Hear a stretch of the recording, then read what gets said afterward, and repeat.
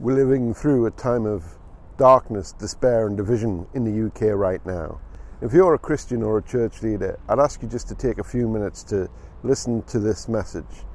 I'm about to stand on some of the bridges where I live to make a prophetic sign to you. It's always our job to make disciples, but especially at this point in our history, we've got an unprecedented opportunity to bring answers where they're so desperately needed. You can build a bridge with the gospel that people can cross.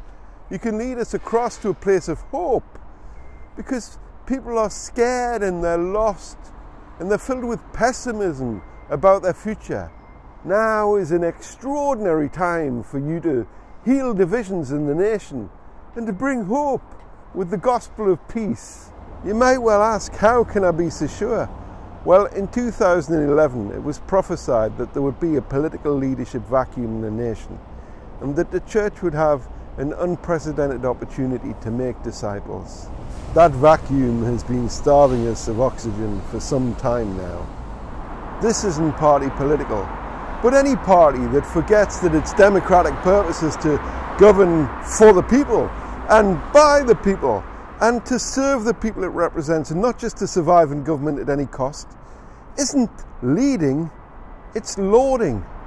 That means for the ordinary man and woman like you and me, there's no hope.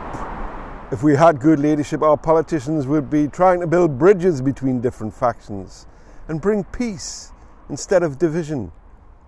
They'd be putting our needs first. They'd be inspiring hope.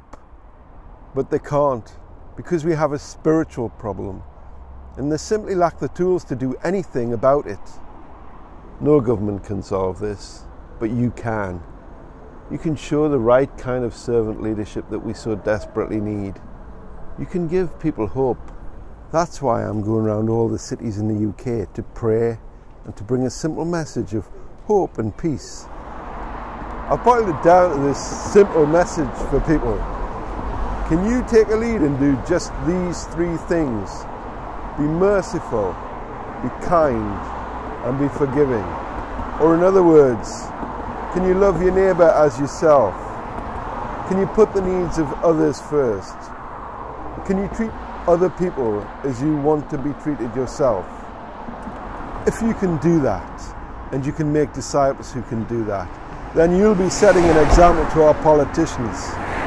And you'll be bringing peace instead of division. You'll be building bridges instead of walls. And instead of a spirit of despair, you'll be bringing a spirit of hope. If you can use the gospel as a bridge between a place of despair and a place of hope, then you'll be bringing the kind of leadership the country needs right now.